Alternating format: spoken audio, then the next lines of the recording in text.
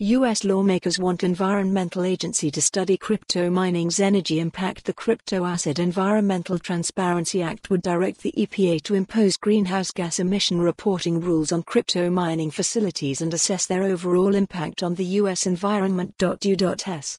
Senators Ed Markey, D. Mass, and Jeff Merkley, D.O., and Representative Jared Huffman, Democrat California, introduced a bill Thursday that would, if passed, direct the Environmental Protection Agency to study the energy usage and environmental impact of crypto mining. Cautioning that crypto mining threatened U.S. energy goals and local power grids, the lawmakers said the Crypto Asset Environmental Transparency Act would direct the EPA to produce a report examining the effect miners using more than 5 megawatts of power have on greenhouse gas emissions. In a statement, Markey said the mining firms were undermining decades of progress in our fight against climate change by putting profits over the promise of our clean energy future.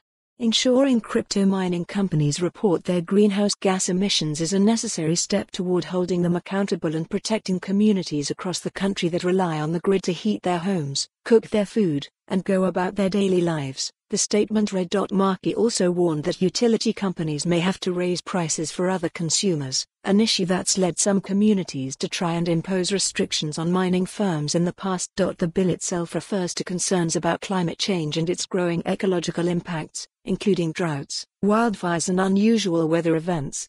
Crypto asset mining operations are often designed to generally increase. Follow the URL for the full article. For more on this story, visit the news article link.